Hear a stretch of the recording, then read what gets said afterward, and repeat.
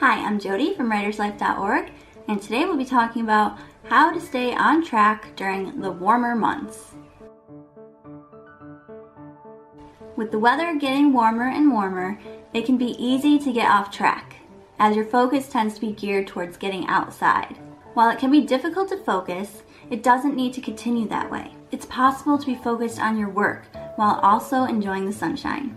Instead of planning activities outdoors during the working hours, why don't you work outside? This will allow you to enjoy the sun while also allowing you to get your work done too. Try getting up earlier in the day. When you get up earlier, you can end your day earlier as well. Instead of working the typical 9 to 5, work 8 to 4 or 7 to 3, whatever you feel comfortable with. With spending time outside, you don't want to waste working hours where you could be productive.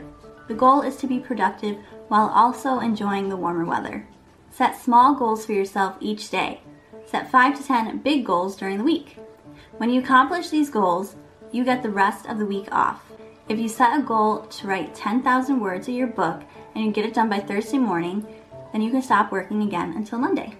You don't want to deprive yourself of the summer sun. The last step towards staying on track during the warmer months is to plan activities for yourself each weekend.